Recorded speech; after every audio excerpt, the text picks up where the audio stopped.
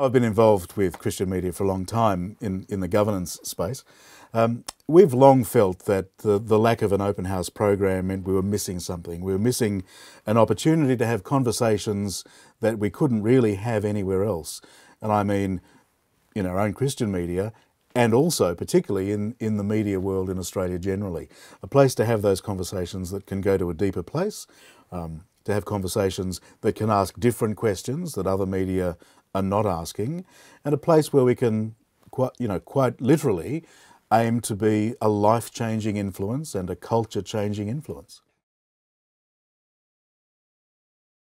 I started out as a young man with a passion to be in radio and a passion to do news and current affairs, talk radio. In the 80s, I was given the opportunity, an amazing opportunity. I was in my early 20s, given the opportunity to be one of the pioneers of the news talk format in Australia. And I did the drive time program on 2GB, News Talk it was called in those days. We were the first commercial, all talk radio station, all news and current affairs. And we were really pioneering something. It was a very exciting time to be in radio. I've had a long time since then, because of the various other careers I've had, to reflect on the whole role of radio in our society. And I've really come to believe strongly that community radio generally, and Christian community radio in particular, are coming into their own now in the 21st century as media that we have to have in order for our democracy to be strong, in order for us to have those great conversations that go to deeper questions than you'll get elsewhere. Well, I was a very tenacious interviewer, and I think one of the features of our program, the Sundown Rundown, was that I'd get the Premier or the Prime Minister or whatever, whoever on. There's a lot of politics in the program, and no one else was doing that at that time of the day. We'd get them on and I'd ask them a question, and I'd keep pursuing the question until I got to an answer. So it became a contest between me and the interviewee. I'm still tenacious. I still want to get to the truth. But what happened in my mid-20s, while I was still in my broadcasting phase, was that I became a Christian. I accepted the truth about Jesus and what he did, and I'm still tenacious about the truth, but I'm looking for a truth now that reflects a sense of God's truth. An interviewer is in a very powerful position, potentially, and to get somebody on the air, radio or television, and pursue them to the point where you make them embarrassed or make them squirm or in some way bring them down, it's not respectful. It doesn't help the debate 8 times out of 10, 9 times out of 10. Look, sometimes it is necessary, and our society depends on robust seeking after truth. That doesn't mean robust destroying of individuals. So I think what changed for me when I became a Christian as a journalist back in my 20s was that I started pursuing the truth of an issue rather than my own perception of where I wanted to go to bring down that interviewee.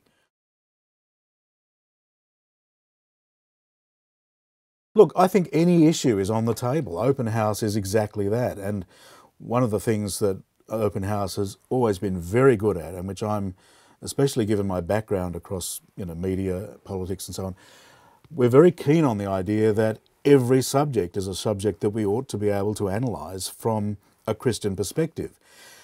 And you'll hear perspectives on Open House that you won't hear on other media. You'll hear a different way of looking at things. Everything from the very big moral questions of our time, and I don't need to go through all of those, they're well talked about, right through to daily politics or home affordability or any issue that concerns human affairs. We think we deserve to explore what God might think about that and how we might, as his people, respond in love towards others to make the world a better place.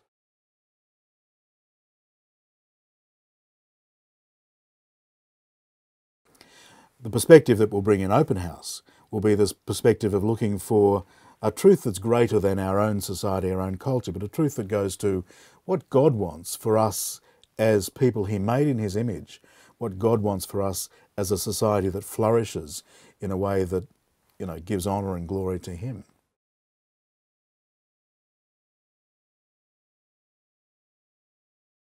If you watch a program closely, you will eventually see get some understanding of the perspectives that have informed the people who've put the program together.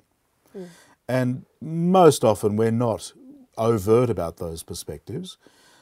Christian radio is different because it says, well, we're coming from a Christian perspective. The difference perhaps between what we're doing on Open House, what we do in Christian media generally, and say a secular media organisation, is that we need to be godly in the way that we approach the people that we interview.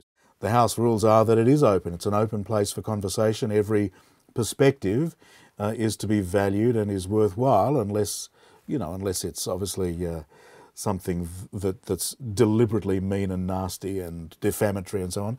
There's no need for that sort of debate in Australia. But Open House is a place for respectful debate. Open House is a place where we'll have lots of talkback calls. We want people to participate in the discussion. We don't want to hear only from people who agree with the people on the air. We want disagreement that produces an outcome that points us to a new truth, a truth about how God wants us to be as his people in his world, the world he made. So yeah, it's going to be robust, but it'll be respectful. It's going to be great fun. Thank you, Claire.